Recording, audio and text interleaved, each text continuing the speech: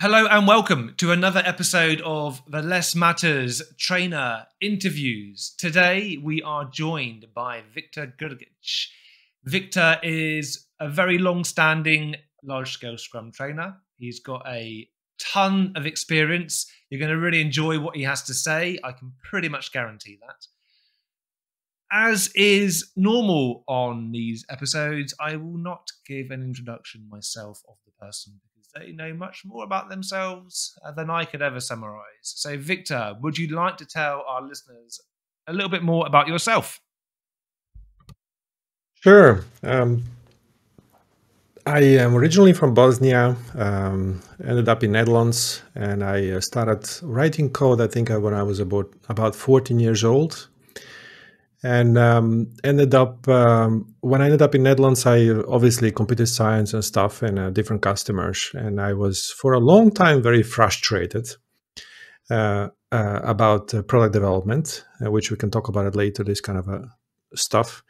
And eventually ended up as a software developer for a long time, getting to know Scrum and XP, etc., and encountered all kinds of issues regarding how to organize many teams. And I've been experimenting with that for quite a few years, and lived in Netherlands, worked in Netherlands for 20 years, and now in Hong Kong, and for 8 years. So that's basically in short. Now, one thing that always seems to come up when I talk to people on the podcast, at least so far, is that a lot of them were programmers in a previous life, or at least still are programmers now. I feel like I need to scratch a nerdy itch and ask you, which languages did you enjoy working with? Yeah, unfortunately, my languages weren't that nerdy. So it was Java for a longest period of time, and which is, I believe it's still the number one language, at least the most kind of the mature, I think. And so that had been for a long time. Before that, actually, was Pascal, which I liked actually a lot. And it was a bit of a C and just also C++, but I didn't like it. It hurts my brain to understand how it works. But nowadays I'm playing with Go and Rust, but it's more on a learning level. It's not really doing anything serious. You're not trying to make a living from being a Rust developer? I would actually, secretly, I would love to. So, but yeah, I don't know. It's kind of like now I'm mainly busy with this typical thing, and as you also, how to make product development more pleasant, and which unfortunately involves much more organizational stuff and a bit less, not enough coding stuff. So yeah, organizational cultures I found are harder to compile. You get far many more syntax errors. Yeah, sorry. Yeah. I'd love to talk about how popular Java is and how you find it in pretty much seems to be anything you ever buy from anywhere, perhaps. But let's move on from there. Thank you very much, Viktor. Are you still, or you're part of Odd E? Yeah, I'm still part of Odd E. Yeah. So yeah. Okay, but I'm just curious because we've spoken to Terry, we've spoken to Bars. Perhaps I'll work my way around the company over the next couple of years. But it'd be interesting to hear a little bit more about your experience working not under Bars, because that isn't the case, is it, with Oddie? You don't really work for Bars. No. No, it's a bit unusual the way we work.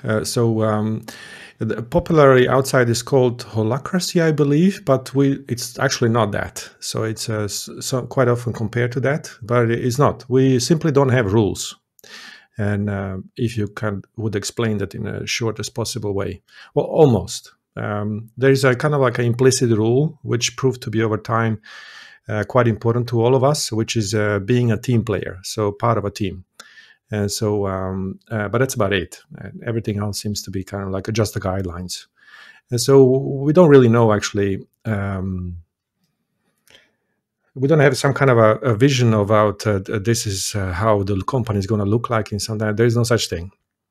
we're just basically having good time, and there are no managers, nobody's reporting to anybody, and everybody decides how they work, how much they work, what they're working on, and we do share a lot with each other. So this is how it works currently. Yeah, it must be quite rewarding for you and for the other people involved, then having that degree of autonomy.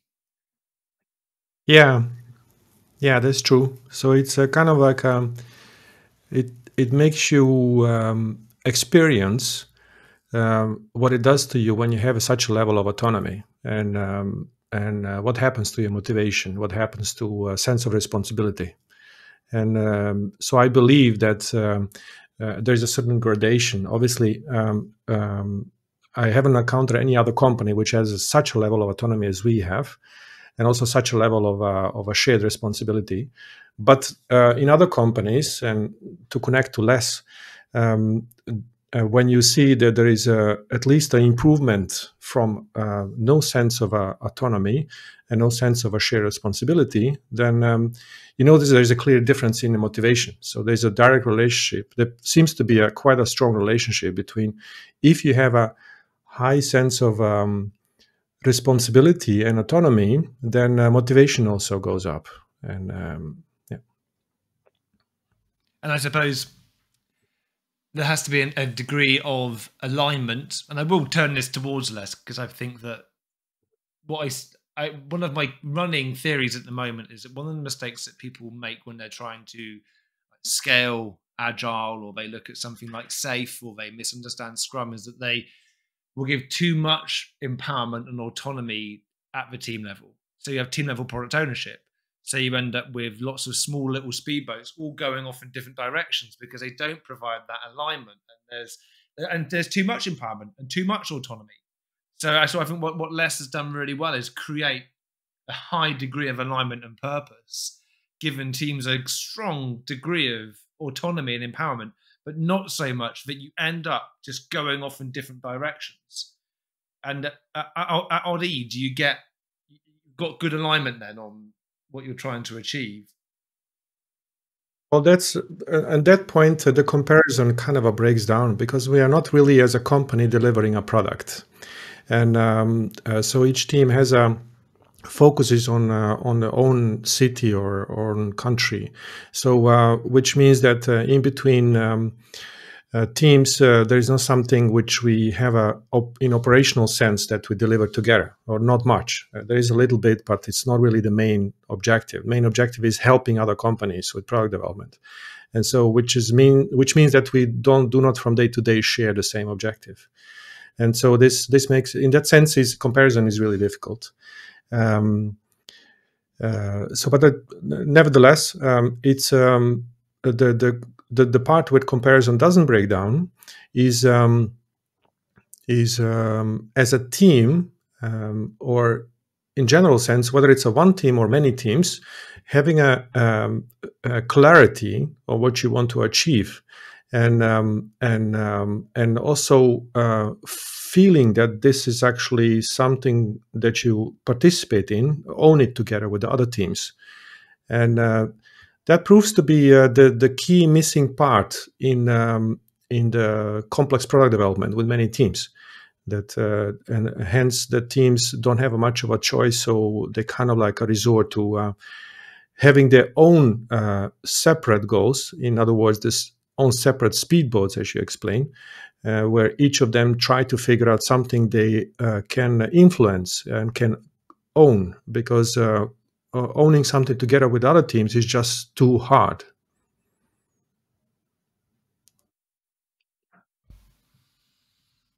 Without wanting to spend the next 30 minutes talking about all of these topics, because I now feel that there's a nice segue into talking about the about sharing. And was it governing the commons, Linda Ostrom, which is effectively about humans' inability to successfully share a limited resource?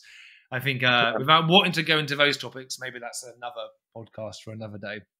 I want to move on and go through some of these standard LeSS trainer questions that I've been asking everyone. And I want you to imagine, Victor, I want you to imagine that You've walked into a huge office building. It's the company of your dreams, the one you've always really wanted to work with. For some reason, you were just there, just thought you'd pop in, and you've ended up in an elevator with the CEO of this company. And you've got until he gets off and in his beautiful kind of penthouse executive suite. You've got like 50 floors to convince him that like LeSS is, or as history has proven, perhaps is not the framework for him. What would be your elevator pitch, Viktor? Yeah, so it's for me the elevator thing is easy to imagine in Hong Kong. I'm living on 66th floor, so that's gonna I can give myself a bit more time to explain. And so the key thing and the key difference between all the different companies which inspire agility. So that's the kind of like the business we are in, because the companies say we want agility. And a key difference between companies which have a actual tangible benefit from it and which don't is in the structure, in the complexity of organizations. And most approaches, they are actually addressing the practices, and which are really good quite often, not always, in other approaches.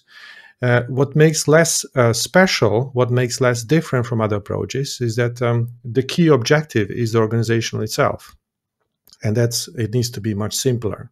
So, organization which has a more agility tends to be also much simpler. So, I haven't seen a complex organization with lots of structure, lots of layers, lots of roles, which has agility. So, if you want to have agility, LeSS can help you in simplifying organization. So the approach is on the organizational level, and not only to introduce all kinds of cool practices. And so if you address the organization, which tends to be much more painful, much more difficult, then the chance of having a real agility is higher. Insert round of applause here. That's a note for myself. So in the edit, I can put in a round of applause. Or I might just let people imagine what a round of applause sounds like. Yeah. When we say organization, Viktor, I think it's worthwhile spending a moment clarifying for those that perhaps haven't been on a certified LeSS practitioner course, or have got to kind of spend some time with you perhaps, or work in a LeSS adoption. What do we mean when we say organization? Are we talking about product and tech? Are we talking about the whole organization, like finance through to marketing? Like, when you say organization, what does that encompass? Yeah, it's a product development part of organization. So that depends on type of organization. Could be almost the entire organization, or not really. So a limited part. And so it's the part which develops and delivers the product to the end customer. And so everything that is required in order to accomplish that. So that could be marketing, that could be all kinds of things. Let's say finance of HR, not really. They are basically supportive to that product development organization, to give a more concrete example. And typically in the companies which are real product development organization, this means almost the entire organization. But let's say a bank might not be. Like both of us have quite a lot of experience in a banking world, corporate investment banking, I suspect, if I'm not wrong. And so you have there the business side, and the business side generally doesn't really get transformed in this change, and doesn't get much impacted. It's the IT side. And nevertheless, the business side does need to understand what the change is all about, and is part of this change. And it just doesn't need to. The business side doesn't get changed that much. So I don't know if, considering that you are very experienced at this, I'm actually curious about how you actually would explain that in a banking world. In banking, it's brilliantly terrible. I tried to use a positive word and a negative word. I always found it relatively straightforward to build a bubble of LeSS or Agile anything in a large organization, like such as a bank, particularly complex organizations like banking. And I know that we had Ahmad on one of the earlier podcasts as well, and he's got a huge degree of experience working in banking. And I know that at least he shared the same opinion that me, that banks had so much money for so long, they didn't have to really care about how complex, first of all, the software architecture became, or the fact that their software quality was in the doldrums. It didn't matter. They could just chuck more money at it, decide to build another version of the same thing, which had, which was a bit quicker and had fewer bugs to begin with and less of a regression impact. And then that would get old and cumbersome, and they would just keep pumping money into it. And then when they had no money or less money, fewer dollars, euros, cent, whatever it may be, they were left with this huge legacy of crap. And I think that building a bubble to sort out some of bits of that legacy was always quite easy. Truly getting the business to change their mindset, or addressing some of the HR policies, was always much harder. I must say, at Royal Bank of Scotland, when I was there, because we were largely bailed out by the UK government and there was a huge desire to change, actually challenging some of those sacred things was much easier than, say, at Deutsche Bank. And at Deutsche Bank, it was, I don't think it's libelous to say that it was far harder to enact positive change in a deep and narrow way than, say, someone like RBS, where they really knew that they had a problem which they had to fix. Yeah. So, yeah. But I always found that unless other things changed around it, there was always a limit to how brilliant things could be. Yeah, very recognizable. It does depend. I notice a bit of a difference between banks. One Société Générale, in this case, in my case, was an actually quite positive experience, and this is due to some basic mantra that they introduced throughout the whole organization worldwide. So not a change actually happening through like a top down or something. No, they kind of simplified the message enormously. For example, by saying we want feature teams, we want the product ownership from the business side, we want the teams to be aligned according to the business lines. So these are the kind of like quite simple three messages, and throughout the whole organization, this was actually proved to be quite a good support to have let's say, a healthy, real change, but still in the bubbles indeed. So in Asia, in my case, and so where things they proved to be, after now a number of years, quite sustainable. But looking back, this was a key difference, that throughout the organization they have this simple message which they kind of propagated. It's something that I discovered and learned through this experience. I think that's very, very good advice. And thinking back, when I look at RBS, sure, things were not great at times, but they did have they were good at making good, clear statements and sticking to it. They're sticking to it to the point of boredom or fatigue, but they stuck to it. And sometimes perhaps they didn't make sense, and sometimes they bred the wrong types of behaviors, but they did stick to it. They really did stick to it. And I think that there's a lot to be said. I mean, like you were saying earlier about alignment that comes from LeSS, or having that strong sense of purpose and allowing a certain degree of autonomy.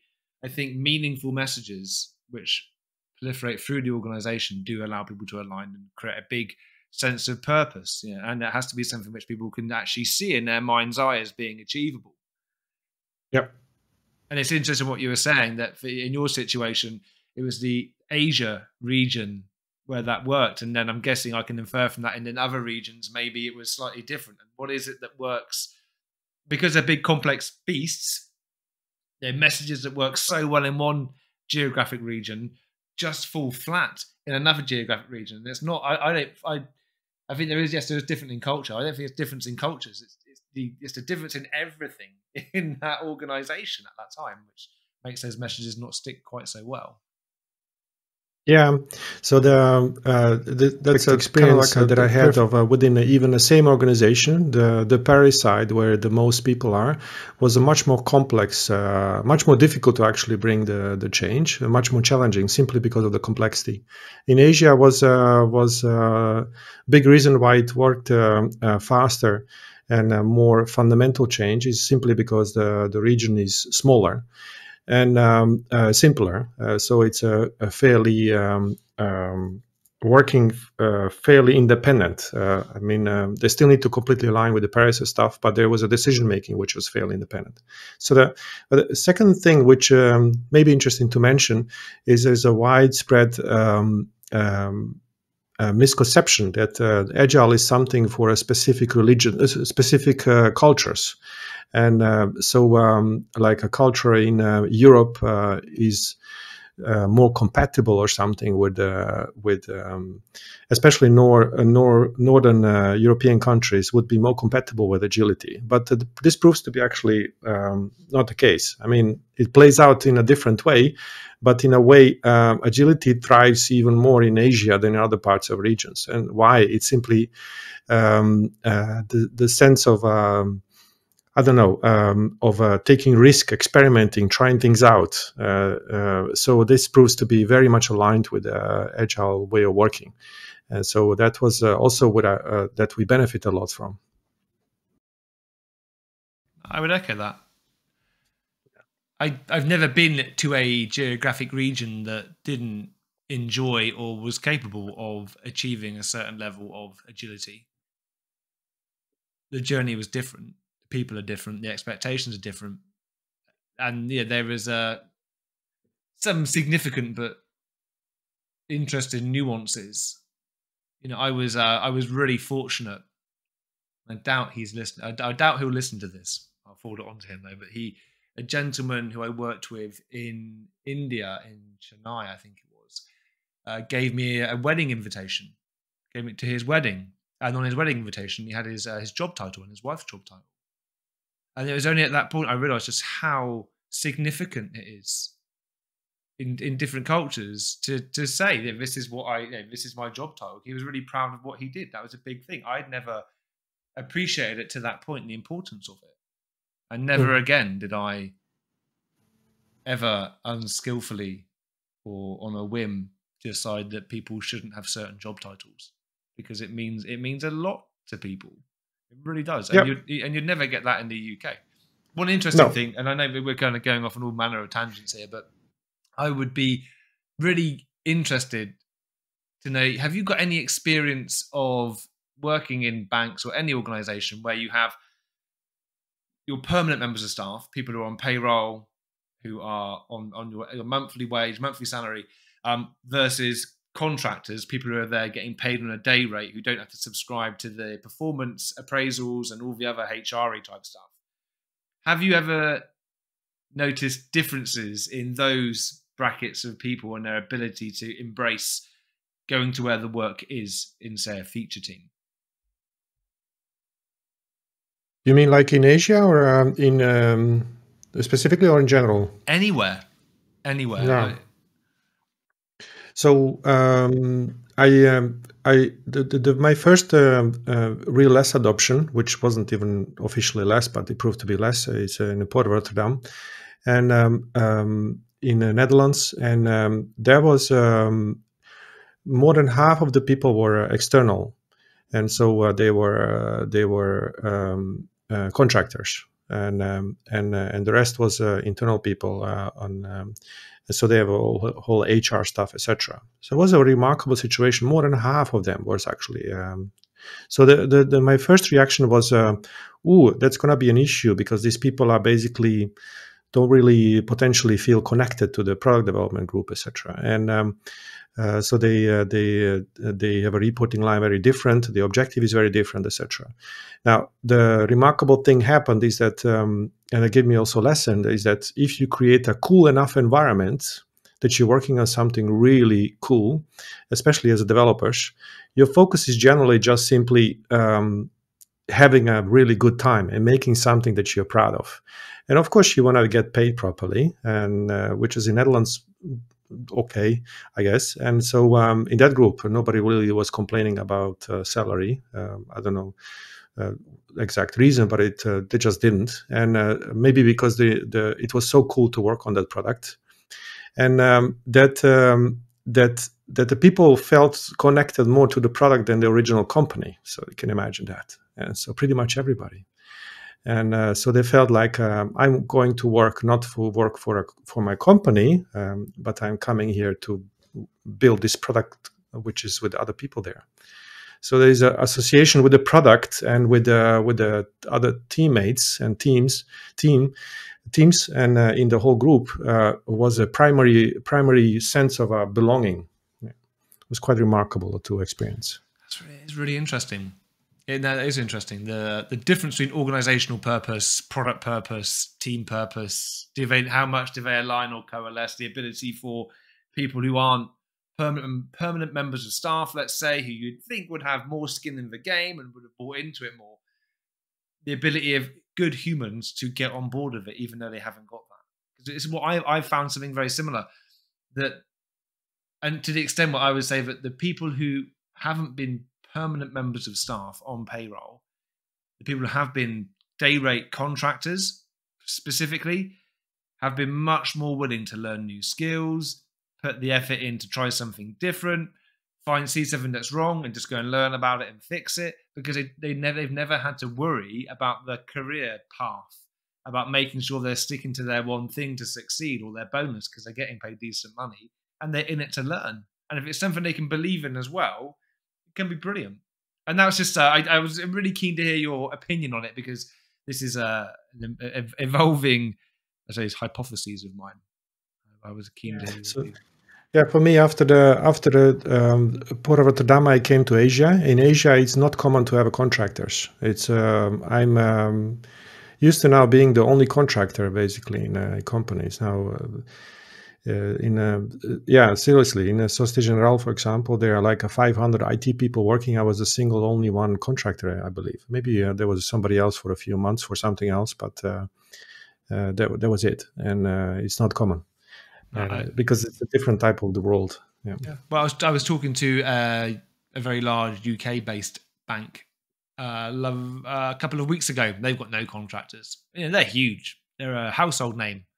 Not one contractor. I mentioned this, and they told me that I couldn't mention it anymore. It's now a banned word. I was like, okay, I'll move on then. And I feel like I should move on, because we've still got more questions to get through, Victor.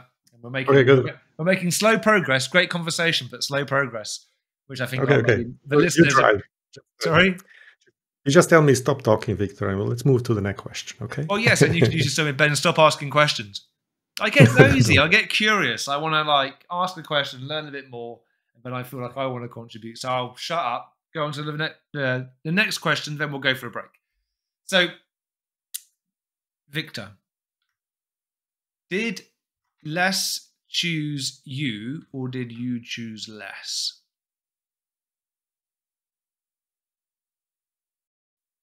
I think LeSS chose me, I guess. It depends how I interpret that question. Maybe I interpret it not in a good way. So what happened is that what I just mentioned before, Port of Rotterdam case, we were simply experimenting based on principles of Scrum, how to do Scrum with the many teams, and that happened to be the exactly same principles, understanding of Scrum as it is also in LeSS. So then what happened is that I ended up with implementing LeSS together with a bunch of other people through experimentation, and then I ended up in Asia and I came across Bas. And I think Bas saw my talk in a conference, and I think it's in Singapore, and then he said, "What do you want to be a LeSS trainer? Because it seems like what I talk about and what I explain and the way of thinking and looking at stuff, it's an already done basically LeSS adoption." And so would you like to be that? And I said, okay, let's work on that. So that's how it ended up, actually. And I never actually looked up. I never even read the Bas books. So I was doing LeSS adoption without knowing anything about Bas or his books. The funny part is that I remember I used to work at Exebia before all of this. Sorry to interrupt you. So and I was in Exibia is now really big Dutch, like the major player in this whole space. And so at that time it was like a 16 people, 16. Okay, so there was like a really small, and we had this in the office, like a very small building, and it actually just a larger house. And then we have this library. And in the library, I remember seeing those books, but I never bothered to pick them up and read them. So you could just take those books and read them. And so I just didn't bother to do that. But I do remember those books. So it's kind of funny. Yeah. It's a common pattern that people are successful using Scrum. And not even moderately successful, I would say. I would say really successful using Scrum. And then they happened across one of the books or the LeSS.works website for those trainers that maybe came a little bit after you and I, because I know that when you became a trainer, there was no LeSS.works. And I know that when I became a trainer, there was no LeSS.works. I remember looking at the early logos for LeSS, and the one that I preferred didn't get chosen. But it was kind of complex. It was a very complex logo. But it's true. I think that to make Scrum work brilliantly well, you tend to end up doing a lot of what LeSS suggests. And in that respect, I think lots of people do end up falling into LeSS rather than explicitly choosing it. And I think that's one of the beautiful things about it. Yeah. And maybe just to add to that, I do notice there is also quite a lot of people who do not end up with LeSS when doing Scrum. And I wondered for a long time how this happened to be. And then I noticed there is something underneath the understanding of Scrum, which is can be almost opposite to each other. And so in a Scrum community in general, there seems to be. So this is also important for listeners to understand. There is a fundamental difference in how Scrum is being perceived. One is about making development go faster. Okay, so delivering stuff faster, and so it's kind of like seeing things as it is in Toyota, meaning it's a factory. Okay, so you need to produce cars, and you measure stuff, and you want to deliver more and more. And so you adopt Scrum to do that. So I kind of explain a little bit of this way of thinking about it. So you see it more or less kind of like as a delivering stuff faster, basically, and hence the velocity and the story points, etc., etc. So and there's a whole range of other practices which are related to that. And then there is it's a fundamentally different way of looking at things, not to actually do stuff faster. Scrum not meant to be something to actually do things, deliver stuff faster. It's not an objective at all. It's actually the objective is to learn, and so it's about learning, and not trying to deliver a lot. And deliver a lot is a kind of like, it's not simply not objective. They may or may not happen, but it's just not an objective. These are quite opposing two different objectives, which I notice more and more in the community. And there's lots of debates and discussion where I notice when people have these opposite views, that the debate tends to go really, can get heated up. And I wonder if some of the heat of the debates is down to people's inability to hold an opinion loosely, or whether both sides are right. I don't know. I mean, I've evolved my thinking over the months and years. Bart said something to me at the beginning of the year that LeSS or Scrum is a framework for creating great teams, and that was a bit of a light bulb moment for me. I thought, okay, now that adds a new perspective for me. I can see that, because then that helps with the learning aspect. It isn't talking about speed, but also part of this was to outmaneuver the competition. And you don't always know what decisions are the right decisions to make. Well, when do we ever know what are the right product decisions to make? There's always an element of a gamble there. So that, being able to get something out to have that gamble quickly is really important. But then, but there is, I think it is naive to say that it's naive to say that going fast is good, but it's also naive to say that going fast isn't something that we should aim for. if you know what I mean, because there's so much more to it. Like, we want to go fast, but like the Agile Manifesto says, we want to maximize the amount of work not done. So we want to go fast doing the right things. Objectively, that may be slower than going fast doing the wrong things. What would we prefer? Yeah, exactly.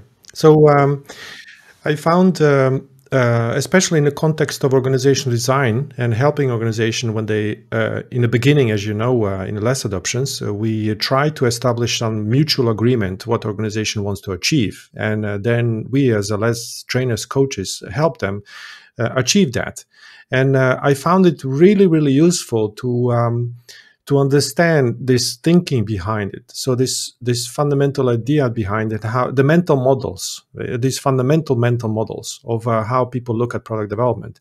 And so it's exactly as you explained, it's not a matter of right or wrong. It's a matter of, I found it the most useful aspect of it, understanding that there are different mental models. They are competing with each other.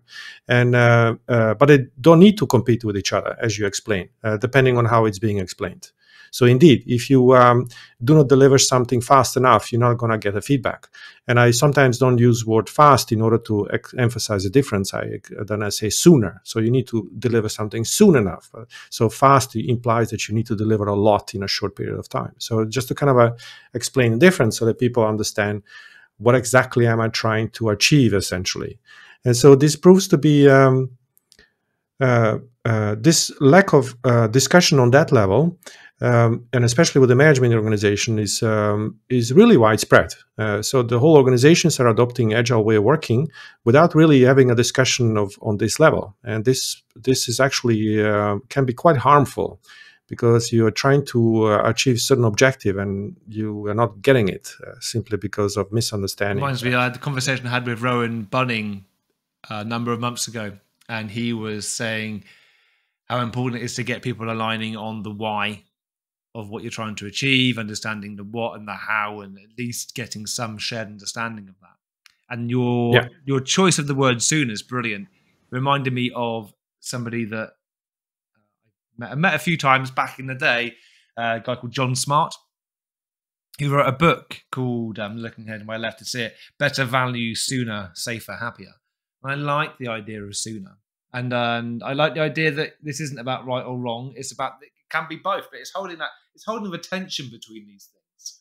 And that's what organizations seem to struggle with. You know, people are looking for binary answers on some of these things, when actually it's about holding things in tension and trying to get a balance of these things over time. So have teams that learn and get stuff out sooner, and focus on high quality, and focus on reducing the proximity between the teams and the customers, and getting alignment at the beginning is so critical to that. So Viktor, thank you very much. So much useful information. Almost too much for my brain to cope with right now. So we're going to go for a break.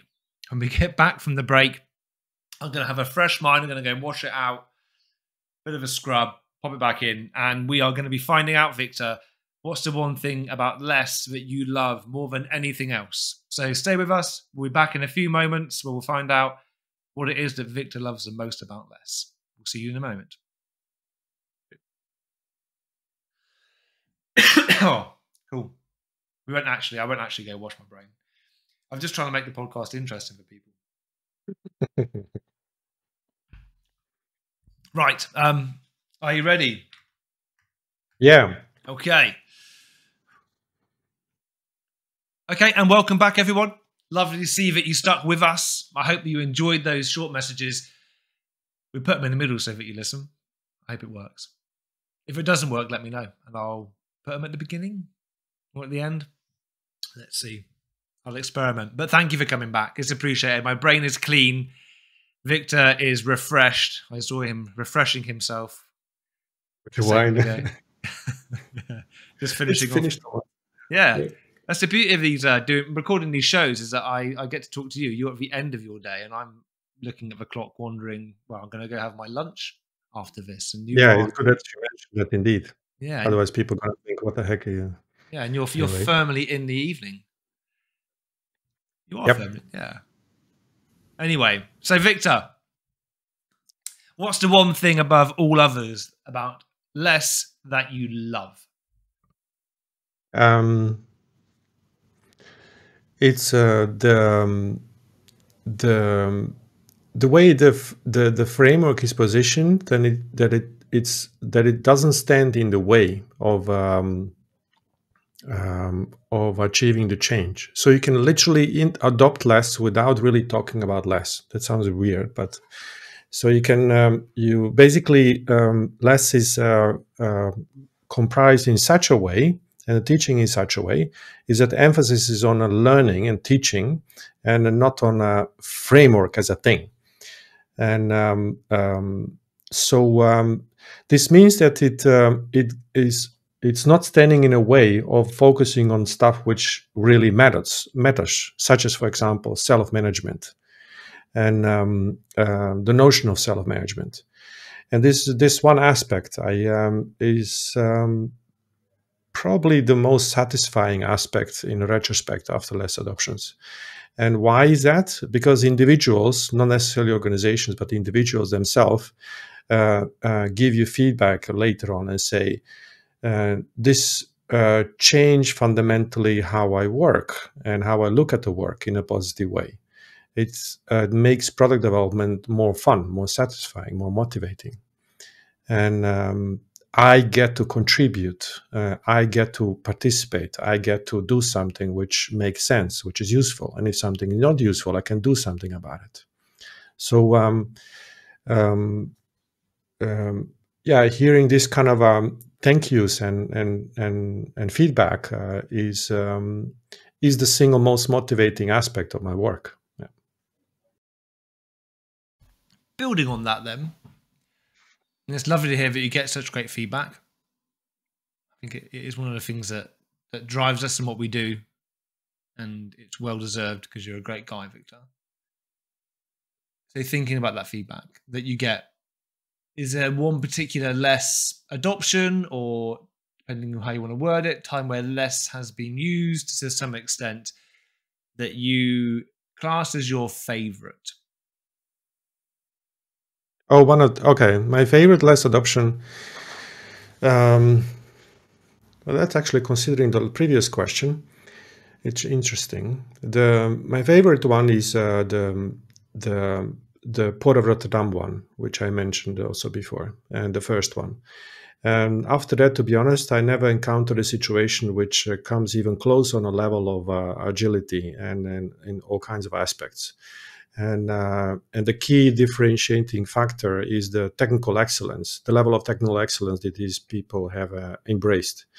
And so the whole LeSS aspect of it, organizational aspect of it, is that we set the environment. It was set up so successful that it gave space for the people to start to truly own their own product development, the way they work. And this made this created a setting within which people create this a huge buzz, and it became part of a DNA of the people to talk about the technical excellence and to adopt all kinds of practices. And that kind of kept going. And so most of energies was spent on that. And that's for me the favorite one. It was just simply really fun to be part of that. And but then there is a second aspect of it, which I just mentioned in your previous question, is what makes it satisfying. I mean, this was one LeSS adoption, is quite some time ago. After that, all other LeSS adoptions, to be honest, they were not as successful as the one in the Port of Rotterdam in a sense of organizationally. I mean, the sense of quality and everything. That one was really astonishingly well, and that's proven in every single aspect. Even the organization themselves, they were enormously surprised how well it worked. After that, I never really encountered that level of a difference. I mean, things from organizational point improved quite a bit, and the organization is quite happy. But then I always compare it to the first one, and it doesn't come even close. Okay, so but then I noticed that individuals themselves, they are more they are thankful. They see themselves, they experience themselves difference. How it was before and how it is now. And so this difference, I noticed, for example, in Société Générale, there was a group of market access teams, and it's about 30, 40 people, something like that, 30 people, I think. And they formed the feature teams, and they are still working together, and they there was a very low turnover, something which is quite remarkable in Hong Kong. Hong Kong, still today, after now 7 years, I think. And in Hong Kong, the turnover is very high compared to like European countries and companies. And in this case, it was lowered a lot and clearly very successful. And but there is a clear business success. But to be honest, the real satisfaction is from people being much happier in the work and they're being proud of that. And so this is something I notice much more in Asia than I've seen in Netherlands, for example. And the Port of Rotterdam case study, which is on the LeSS website, and I'll put a link to it in the show notes. That was the one you did before you found LeSS as a thing. Is that right? Yeah, correct. So, playing devil's advocate, has it been finding LeSS that has made you less successful in your? No, it was the LeSS adoption. Successful LeSS adoption is not because of me. I'm just one factor. There are so many factors which play a role, and the factors in Port of Rotterdam, they were just simply combination of all kinds of things. And one thing which definitely didn't contribute that much is my level of experience of how to do this kind of stuff. I was just trying things out. I didn't really know that well what I'm doing. So I knew Scrum. I knew how to do product development from technical aspects, but how to actually organize a bunch of teams in a certain way, we were just trying out. We didn't know if it were going to work, experimenting a lot. And so the new situations were just simply much more complex. And so larger companies, lots of bureaucracy, all kinds of things. And so that makes it much, much harder to make a difference. Yeah. So at Port of Rotterdam, were you faced with any challenges in getting technical excellence prioritized? Because I know that's something which people will always say. There's always questions about how do I get technical debt prioritized? How do we go slower because we're going to do this practice, even though we know it will go quicker in the end? But how do we make the case for wanting to do this work now, or wanting to slowly evolve the architecture to make it more amenable to certain technologies or practices? Did you have struggles in getting that prioritized? Or maybe the better question is, how did you get it prioritized?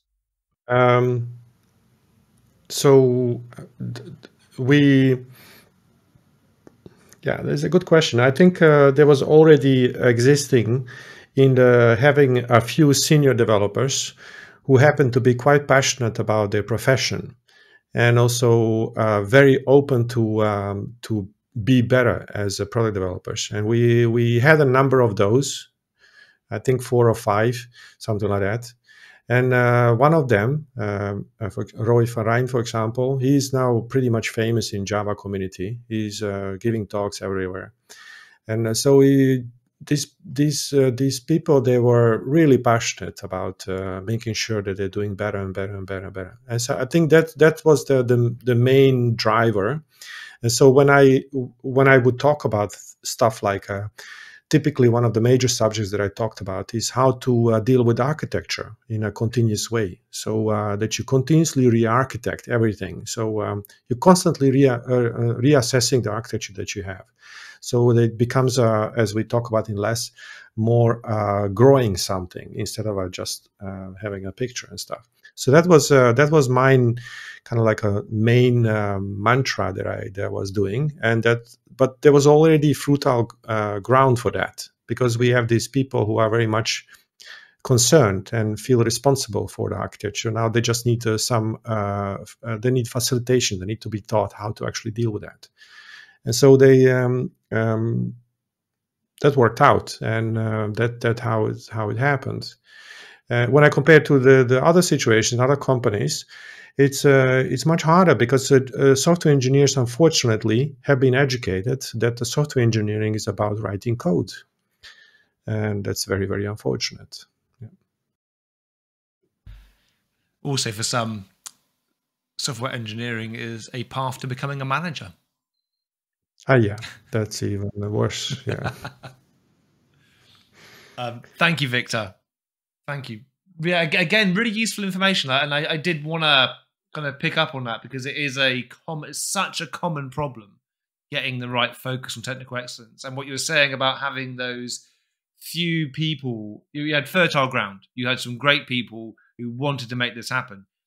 I think that when I've been in similar situations, you've seen that those people, because they are proven and they are good, and people know that they have the organization's best interest in mind, they get a lot of respect and they get a lot of time, and what they're saying gets listened to, and they act as great role models.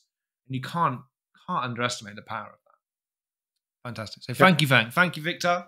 As I said, the link to those to that case study, Port of Rotterdam, will be in the show notes. Now, the last less focused question that I want to ask you is, if you could change one thing about LeSS, and I mean less in the overloaded meaning of the term, framework, guides, experiments, the whole shebang. If you could change one thing, what would that one thing be?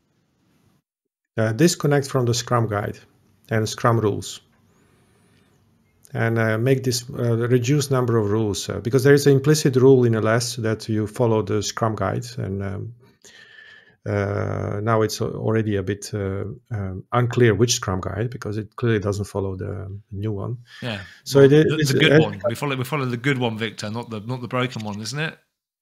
Exactly. Yeah.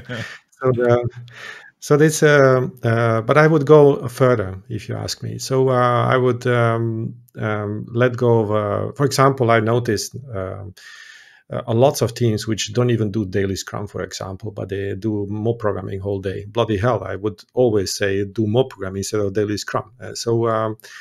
If teams prefer to do that, from my experience, and so they quite often introduce all kinds of XP practices instead of I don't know. So a sprint backlog. Then there's so many creative ways of doing that, and this kind of a thing. And so you kind of like the Scrum rules are not really helpful, to be honest. It doesn't really contribute that much, and so I would reduce that somehow. I don't know how far. So certain things should be kept, but not be so focused on a Scrum rules and Scrum guide. Yeah. Well, it's interesting, isn't it? And I might just show myself up here, but the Scrum values, which I think I like the Scrum values. I have to admit why they aren't more front and center in LeSS, because the rules are, we have a lot of rules, and honestly, the only people I've ever seen sit down and go through the LeSS rules have been people who are shepherding or in some way feel responsible for LeSS adoption and just wondering where to focus next. I've never seen a team sit down willingly and be, oh, I know what we'll do. So we're not gonna mob this afternoon. We're gonna sit down and we're gonna audit ourselves against the LeSS rules. I don't think anyone ever said that ever, did they? No, that's true. That's true. So that helps a lot already. So it's not really, in that sense, if LeSS would be reduced like that, it would make a huge difference or something, because it's not a big issue anyway. That's true. No, I hear what you're saying around the LeSS rules, and then with the Scrum guide changing as well, I think it's a solid answer. I'm all for removing stuff. Yeah. Another thing is the Scrum Master thing. So the term itself is horrible, and but then what I notice is that the industry has completely destroyed the role, because there is almost everybody seems to think it's about some kind of a process owner. And if it's truly horrible, and it's a Jira administrator. So it's kind of like the term is so destroyed. The role is so destroyed in industry that it becomes very unclear. So I would have something more generic. People who are basically helping teaching teams in continuous improvement, assisting teams in continuous improvement, and so they can do that also, especially from a technical point of view, which is the most lacking part. I agree. I think Agile Coach as a industry Agile coaching as an industry is sending the profession of agile coach just into the same Yes. pit of ambiguity and misinformation as the role of Scrum Master has ended up. In my Exactly. mind, I've been learning a lot about team coaching, particularly professional team coaching, the last 3-4 months. I've got another 6 months of learning ahead of me, and it's been utterly mind-blowing learning about the state of professional team coaching and how it's the people who have written some of the best books on it. So I've got a book here, building top performing teams. It's an interesting book, and the authors are my lecturers at university, and they've done a huge amount of research into team coaching, and That's really good. it's fascinating because when you read it, you're like, oh, well, this is kind of what agile coaching, and actually, this is kind of what being a Scrum Master was all about. And we've got in the agile world, and there's never been enough done. I think IC Agile did a good job of their syllabus, but it's too for agile coaching, but it's too individual focused. And I think the word Scrum Master, I think there's a phrase ignoring people's opinions on whether or not it's a good label or not. It has become meaningless as a role, and I think that there is so much value to be had from real team coaching. And I wish that we could just say Scrum Masters and Agile coaches, you're all the same because you've all ended up at the same level anyway, from what I can see. Let's just embrace it and say, right, we're Agile team coaches. And let's just focus on teams and teams of teams and just say that the organization is a big group, and let's just focus our coaching efforts rather than trying to, like I say, be an owner of a process. Because I've seen people with the role of Scrum Master be brilliant, absolutely brilliant, and not do anything like Scrum Mastery, because what that team at that point needed was someone to take a leadership role, because they all figured that they were all waiting for someone else to do it. So they come in, they take a bit of a leadership role, they spur the right things, and then they step away, and that team are rolling and they're doing stuff. They're in a position where they can meaningfully be coached. Yeah, I agree. Yeah, I actually like it. So I haven't thought about that term and this kind of a way of looking. But specifically agile team coaching. So in my mind, I was more thinking like didn't thought much about it, and more kind of like in a generic sense, is that there has to be in any kind of a sensible continuous improvement people surrounding teams which are teaching and helping teams to continuously improve. So from that point of view, but it very much aligns with completely with what you describe also. So your description is a bit more precise indeed. Yeah. So, Viktor, thank you very much for your time, your answers, your questions to me. I've appreciated it. Is there anything that you would like to share with our listeners before you depart for the day? Perhaps somewhere that they can find you if they did want to talk to you about anything might be a nice start. LinkedIn is fine, I guess. I'm mostly active there, and LinkedIn is the best part. I guess you're gonna share the link or something. Absolutely, I'll put your LinkedIn profile into the link to it in the show notes so people can bug you directly. Okay, good. And besides that, I very much enjoyed the conversation. It's really lovely, indeed, and the same feeling. I could keep talking to you for hours, and kind of how they say, challenge each other's ideas and build upon further on that, or maybe disagree on some of them. That would be really lovely. Next time we meet, Viktor, in person, I will purposely disagree with something that you say just to make it interesting, more interesting. I'm not saying this wasn't interesting. I suppose that we will be seeing each other at the LeSS conference in September. Are you going to be making it to that? I hope so. That depends very much on our quarantine rules, which is now 21 days in Hong Kong. So that sucks a lot. So if that changes, then I'm going to come. Yeah. So for transparency, Viktor and I are recording this at the very end of February, and by the time you're listening to it, it's a few months later. So hopefully, Viktor, you'll be free of quarantine rules, and Yes. we can get to spend some time together at the LeSS conference where we can disagree on something publicly, just good. Yeah, just for the show of it. Viktor, do you offer public LeSS courses? Not currently. I'm almost entirely focusing now on coaching and adoptions in companies internally. So, but in the future, it might change. By the time that you publish this, I might have them. Nice. Well, if they are, I'll make sure that I'll pop a link to them in the show notes. I want to make sure if people want to get more Viktor in their lives and also want to get a nice little blue badge or whatever color badge was being offered, then we'll make sure that people can find you. Viktor, thank you so much. It's been a brilliant conversation. Everybody, thank you very much for listening or watching. If you are watching the video of this, we look forward to meeting you all again in the next episode of the Let's Train interview. I'm not sure who that will be. I will find out and we'll let you know. So, Viktor, thank you very much. Everyone that's watched or listened, thank you very much. And we will see you all again soon. Stay safe. Thank you.